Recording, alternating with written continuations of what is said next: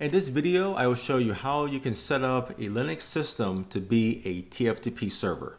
This can allow us to send configuration or software images from our routers, switches, and firewalls to our server to provide centralized configuration management. We also have the option to restore any configuration for a router or switch from our TFTP server, and here's how we can set this up.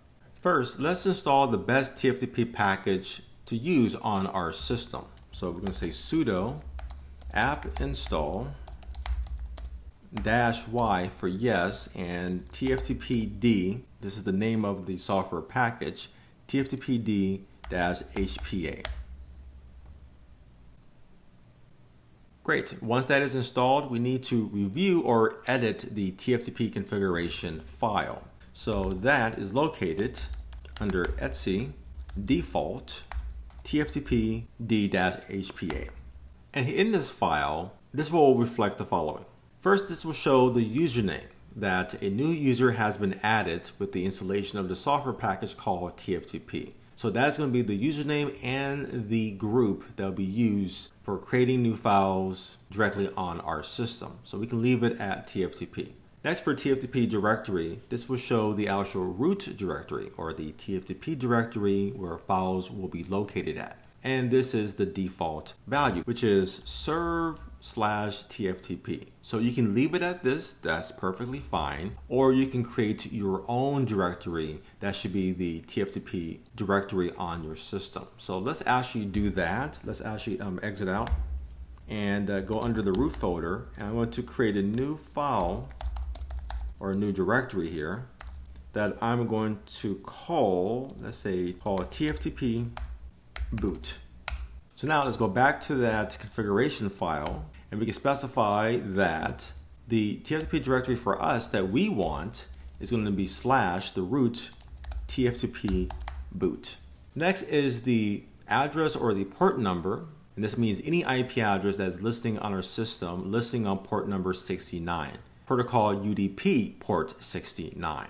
And next, for the TFTP options, we're going to make a change here to include another option here. Let's go down here where we say --secure -C. And once we're done, let's save those changes.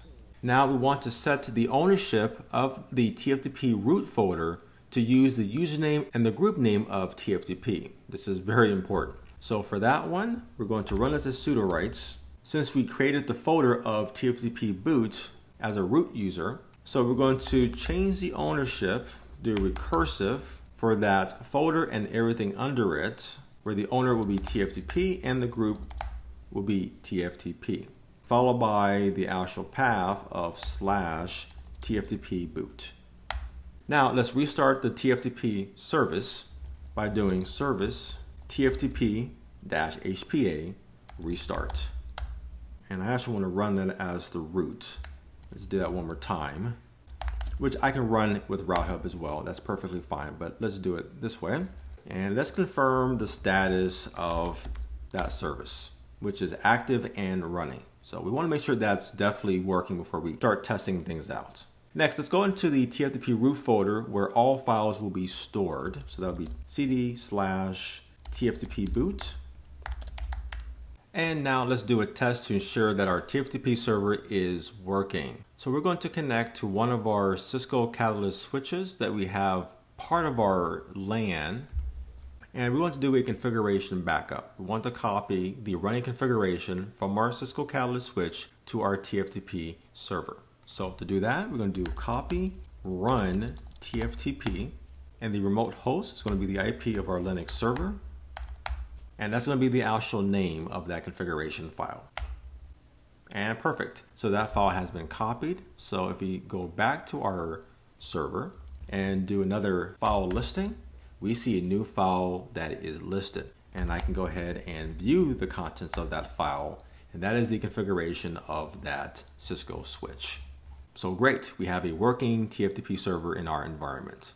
And that is how you can install, set up, and use a TFTP server for file transfer like network devices on a Linux-based system.